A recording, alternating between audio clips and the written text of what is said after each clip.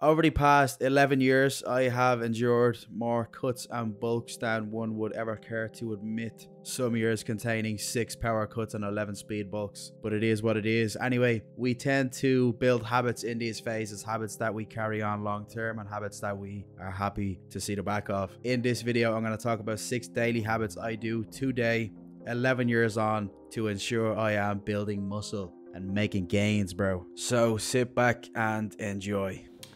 The first thing I do every single day still to this date is weigh myself. I feel like I would be correct in saying that when you are in a deficit, aka trying to get in shape, weighing yourself is at the top of the priority list. When you go into a growing phase, aka when you build muscle, that priority slowly tapers off to the point where you probably don't even weigh yourself anymore. And it is effort to keep up with because progress is slower in a growing phase. However, the weighing scales is almost the dictator of where that week or month should go in terms of calorie intake. It's almost like if you build a habit to weigh yourself, you're never missing out. You know what I'm saying? Like your weight could have been stalled for the past week. You could have adjusted calories, but you just didn't weigh yourself because it was off the priority list. It wasn't a habit. It is something that you can play safe. It's not something that you need to do for the entire duration every single day of a growing phase. But again, fear of missing out. It takes 10 seconds to step on the scales, and that 10 seconds could save your week, okay?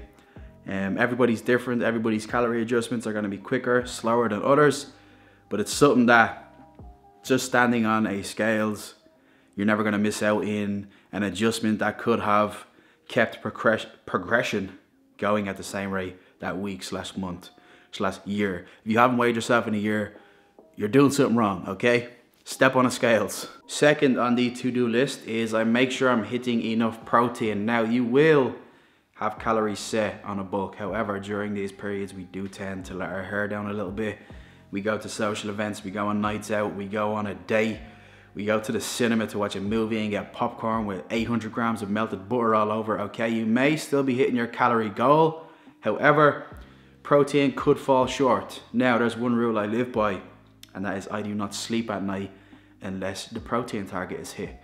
That may just be me eating an extra 300, 400, 500 calories over my target to make sure the protein box is ticked. This shit is the building blocks of muscle. If I've put the graft in that day, trained my ass off in the gym, you best believe I'm taking the extra calories and adding some extra fat to tick off the protein box that day.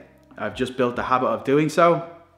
Again, it's as simple as eating an extra 300 or 400 calories when you get home worth of protein, because I cannot do myself the injustice of writing off that whole day for not adding a 0.5 gram of fat, okay? Eat your protein.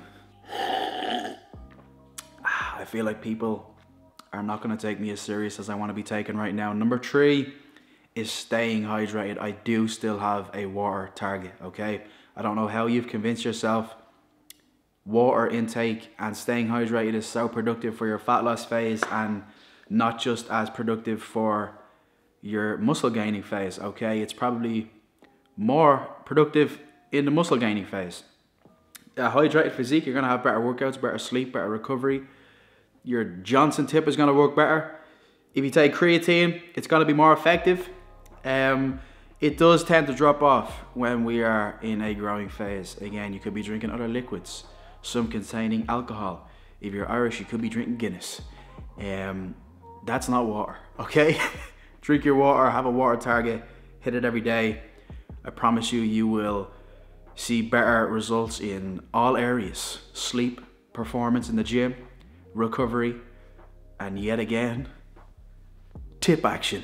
Wait, we have a sponsor of today's video, Legend London. Now folks, I have been working with Legend London for almost, or I think over 2 years. Legend London is not only a place of comfort for us lifters to shop online, but they do have some of the sickest gear for people who do train. More jeans, chinos, slacks than you can imagine to choose from. They have sick hoodies, sick t-shirts for casual wear, t-shirts for nights out, tons of collections, different types of jackets.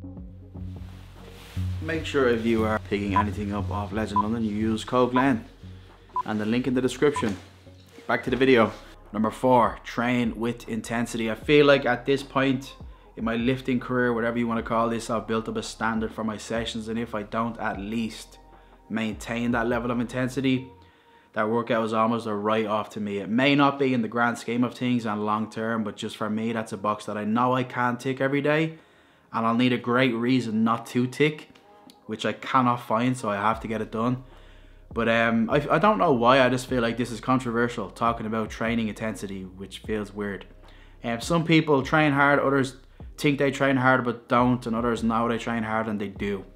Okay, a lot of it is motivational based. Okay, if you haven't got the motivation to train that day, it's going to be hard to top a day where you were motivated as fuck.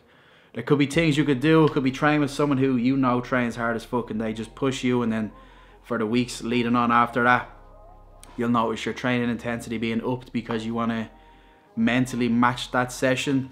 Whether you have someone there to push you or not, you will still try your best.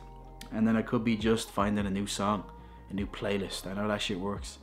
But regardless, have a standard for your sessions and make sure the intensity is there, and at least maintain it. Okay, if some days you're gonna have more motivation to train, you're gonna push it them days, which will then account for the days where you haven't, and you can just match the level of intensity. But that's a box I tick.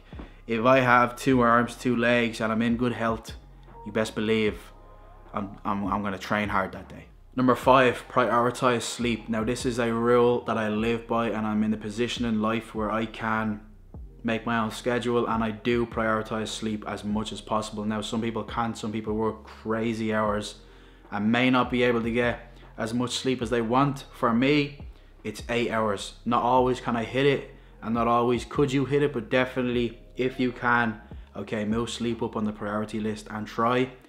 I promise you, life just starts being more sunshine and rainbows, man.